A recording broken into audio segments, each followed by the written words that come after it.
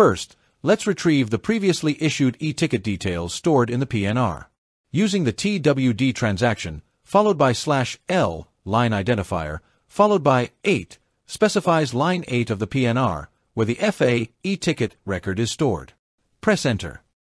Next, to insert the original issued e-ticket details into the PNR for reissue, use the FO, original issued in exchange identifier. Enter the display sign, followed by letter L, and the line number 8, corresponding to the issued e-ticket in the PNR.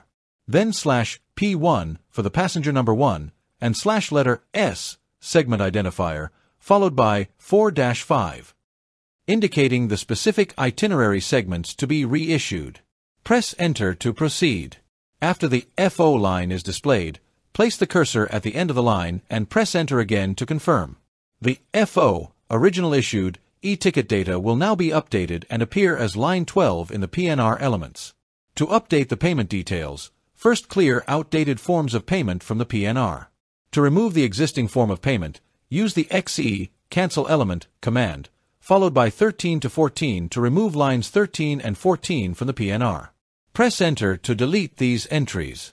Now, apply the updated payment method combining the original invoice and new charges.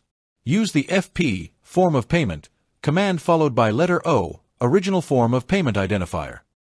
Then /INV, to show the invoice payment method used when the ticket was first issued. Then plus sign /INV, indicate the invoice new payment method for penalty fee. Then /ETB 7589,